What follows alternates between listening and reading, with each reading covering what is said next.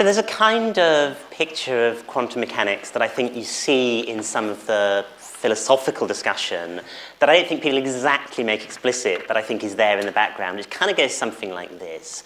Quantum mechanics is this uninterpreted calculus that the physicists don't really know how to make sense of. They can use it to run the process of setting up some system, doing some stuff to that system, and then predicting where the needle on the measurement device is pointing at the end of that process. They can turn the handle of the calculation, and it's graciously conceded that it gets the answers right quite accurately, but they have no idea what they're doing. It's just an uninterpreted process, and it's our job, the philosophers, to come and save the physicists and make sense of what's going on and return the project to the sort of proper scientific realism that we all know and love and have established is the right way to think about scientific theories. Okay, if that was right, then actually I think it would be philosophers of science, not physicists, who should be worried by that state of affairs for their own field. Because that would kind of make quantum mechanics, if you like, the last redoubt of logical positivism. But considering that quantum mechanics is the language in which we do basically the entirety of modern physics, with the exception of gravitational phenomena, and that means it's the framework in which we do basically everything from understanding the Higgs boson to understanding structural formation in the super early universe, it would be quite a large redoubt of logical positivism. And a lot of the sort of arguments as to why something like a logical positivism and instrumentalism was supposed to be a way of thinking about scientific theories that wasn't viable, was supposed to be not just that somehow it was giving up on our responsibilities to understand and explain or something to have that kind of take on scientific theories, but that in its own terms it wasn't supposed to work. The idea was supposed to be that if you really tried to reduce theoretical talk to some calculus of observation and experiment, you'd simply fail to do that. Our observational talk was so thoroughgoingly theory-laden that it just wasn't possible to separate out an observational calculus from the underlying interpreted theory. And similarly, the argument for scientific realism was supposed to be something like, it's just not possible to understand and explain the success of science unless we commit to some kind of acceptance of the existence of the entities that science seems to be positing. And if contemporary physics was getting by without positing any entities whatsoever, that would seem to be a problem for that basic argument. So, close brackets on that, if that picture of quantum mechanics was correct, then it should be the philosophers of science who were tearing their hair out and redoing a lot of what they were doing. However, it's not correct. And just as a route into that, and as a route to getting to what I think the right way to think about the measurement problem is, go back to Simon's slogan, shut up and calculate. And that slogan was invented as slightly tongue-in-cheek advice by David Merman. It's sort of been taken up by the foundations of physics community almost as a term of abuse. Like, you guys are not taking the problem seriously enough, you're just shutting up and calculating. But calculation is quite useful. And it's not just useful because it tells you the result on some unanalyzed measurement process. Calculation is useful because it brings us understanding. It's the fact, my ring here is coloured gold. We know why that is. We know that gold is the colour it is because of various relativistic effects in the electron shell of gold. How do we know that? We calculated it. We worked it out. How is it that we think we understand why certain low-temperature substances superconduct? We calculated it. We worked it out. Why is it that we think that the Higgs mechanism explains the mass of particles in the Standard Model? We calculated it. We worked it out. We checked. It would be bizarre, I think, to suppose that we don't, in some substantial sense, have an understanding of the colour of gold, or the process of superconductivity, or the mechanism of electroweak symmetry breaking, or the formation of structure in the early universe, or the nuclear physics processes in the sun, or the transistor, or on and on and on and on and on. Now, I kind of give that list just as another reminder that quantum theory is not just this sort of isolated, problematic, ugly duckling bit of physics, that it's the language in which we do pretty much all of physics. So since we do seem to have a lot of understanding of a lot of things in physics, and since those things are quantum things, we're obviously somehow succeeding in using quantum mechanics to get that kind of understanding. So let's pay a bit more attention to how we are actually using quantum mechanics and what the method is that's being applied by physicists in their use of quantum mechanics to explain, to understand. And then that's sort of our starting point for thinking, okay, how do we understand quantum mechanics itself? And how do we fill in the admittedly partial bits of those understandings that rest on subtleties of quantum mechanics? And Carlo was kind enough to mention my term lab view, which is a sort of view of physics where, again, we prepare a system in a certain way, we operate on it, and then we apply a discrete measurement at the end of the process. But the context in which I brought that term up, at least one of the contexts, wasn't so much that we should move on from that picture of science to a better one, we philosophers, interpreters of quantum mechanics, etc., but more that that view of quantum mechanics wasn't adequate for the way quantum mechanics is in fact being used. And it's common to sort of think of cosmology as the par excellence example of that. But actually, you can be a lot more mundane than that. You know, we think we have a pretty good understanding of how the sun works. We think in particular we've got a pretty good understanding of the nuclear fusion processes inside the sun. But we didn't prepare the sun. The sun was already there. We just kind of looked at it and investigated it.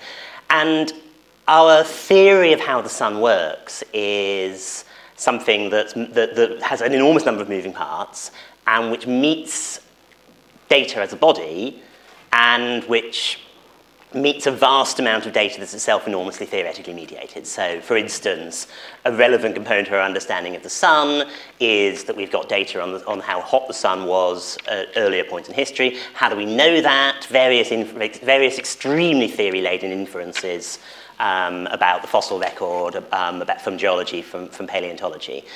Only in the most Procrustean sense would it make sense to say that certain curve fitting to climate models in ancient geology and paleontology count as a quantum measurement of the internal state of the sun. So what is a way of understanding what we're doing in quantum mechanics that just, even before solving the measurement problem, gets us a picture of how we're actually using this theory? And I think the answer is something like this. The mathematical formalism of the theory is pretty much exactly, I agree, as Carlo put it up. I don't think I'd want to emphasize in any particularly different way. We evolve, as with classical mechanics, we evolve states forward, we read properties of those states, but we have a kind of awkward sleight of hand in how we interpret the mathematics of the theory. So if you think about classical mechanics, then in a classical theory, there's a space of states, a phase space. Points in that space are supposed to represent physical properties of the system, physical quantities in Simon's terms. So if I know the phase space point, that's supposed to tell me all of the quantities that describe the physical system. And so one notion of state we have from classical mechanics is that notion, call it the representational notion of state. There's another notion of state we have from classical mechanics that enters when we start thinking about classical statistical mechanics, and that's state as some kind of probability function over the space. We can perfectly well write down equations of motion for a probability function. We can perfectly well consider a space of probability functions. In a sufficiently abstract and attenuated way, we can say that a probability function is a sort of state, and we can consider the state dynamics of those functions. So call that a probabilistic conception of a state. And I think one good way to think about, the best way I know to sort of just minimally read off what the physics community is doing in its use of quantum mechanics is that sometimes it treats the state on the representational conception of a state. Sometimes it treats the state on the probabilistic conception of a state, and it sort of moves incoherently between them. So we treat the state as representational whenever interference or entanglement or the other peculiarities of quantum mechanics make a non-representational reading illicit, and we treat the state as probabilistic whenever we want to get predictions out of it, because that's when we actually have to concretely use the Born rule. We don't do some kind of dynamical collapse process there. We don't invoke the presence of a measuring agent. We don't really, unless we're unsure about our own measurement processes, appeal to some measurement dynamics at all. We simply read probabilities of the state. We reinterpret the state probabilistically. And the place, from that point of view, the place I point at the measurement problem is that that understanding of physics seems prima facie incoherent. An understanding that says we'll move between these different ways of reading the state on kind of quite pragmatic grounds, and we'll get away with it because decoherence phenomena mean that interference tends not to be visible in the situations where we use the probability rule. That is not a satisfactory way of understanding a physical theory. So from that point of view, what counts as solving the measurement problem? Well, you could try to get a more satisfactory way of understanding the theory as it's played out. Or you could replace the theory with a theory that's easier to understand. The philosophy of physics community, or at least a large chunk of the philosophy of physics community, is really committed to the second strategy. Let's replace quantum mechanics with a better theory that's easy to understand. I hope I'm not offending or insulting the philosophy of physics community when I suggest that this isn't necessarily where our skill set is best applied. Carlo listed various advantages and disadvantages of various interpretations.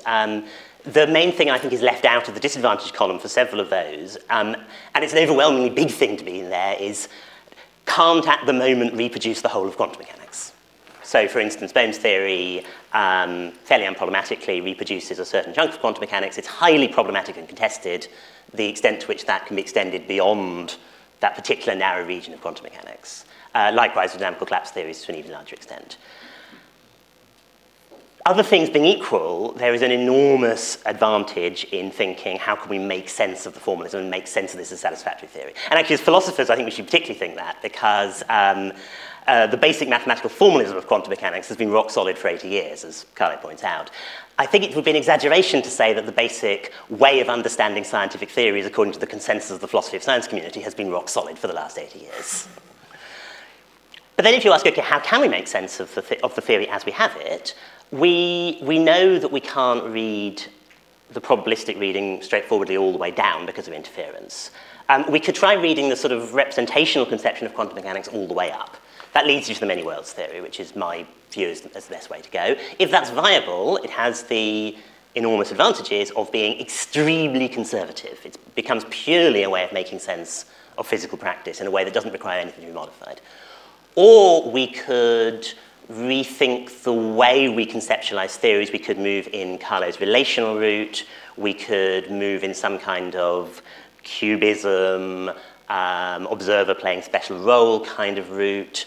And again, I think it's worth exploring those kind of routes. And again, a lot of my concern there, and I'll sort of stop with this point, is again, and in a rather different way, this seems to commit us to a sort of redoing of the way we do our physical practice. So the way we actually do, say, the physics of the classical limit or something, or in there's decoherence models or statistical mechanical models, doesn't seem to involve bringing in observer notions or belief notions or relational notions. It just seems to involve running the calculations and interpreting them probabilistically, which from an Everettian point of view is the correct interpretation. It's just that those probabilities are emergent from something that ultimately you think of as representational. So I think I'll stop there. I've probably had about my 15 minutes. But just the sort of Carlo had his minimal take-home message. My minimal take-home message is the Everett interpretation is incredibly conservative and boring. And that this is a virtue. Thank you.